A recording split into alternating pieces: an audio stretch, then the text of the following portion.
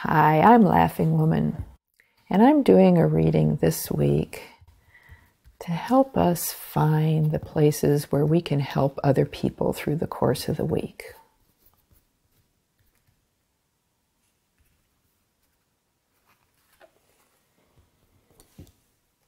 The first card is Six of Air, Meditation.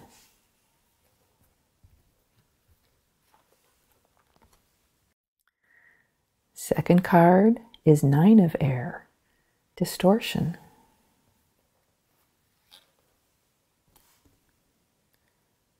The third card is Seven of Water, Mystery.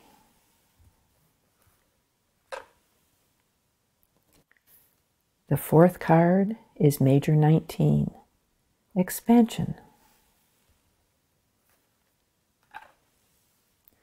And the fifth card is Nurture of Earth, Abundance.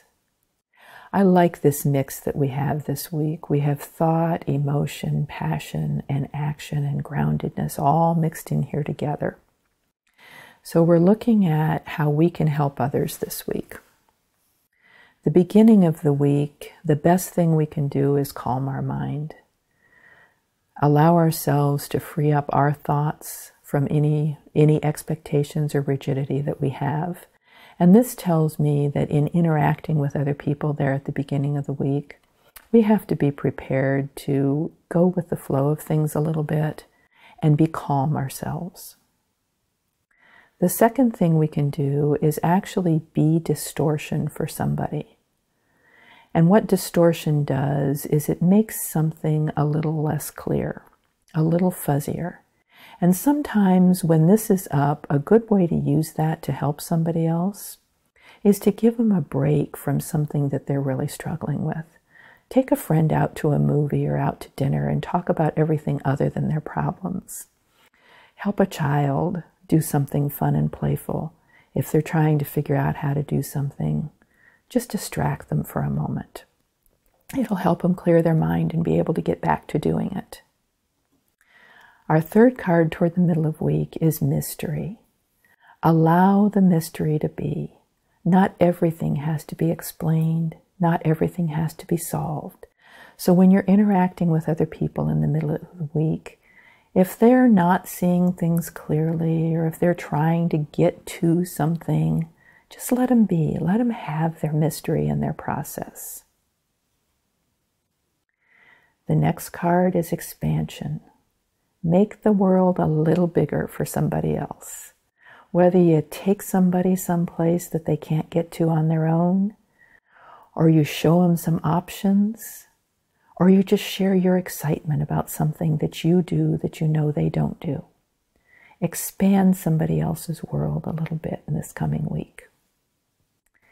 And the fifth card is Abundance.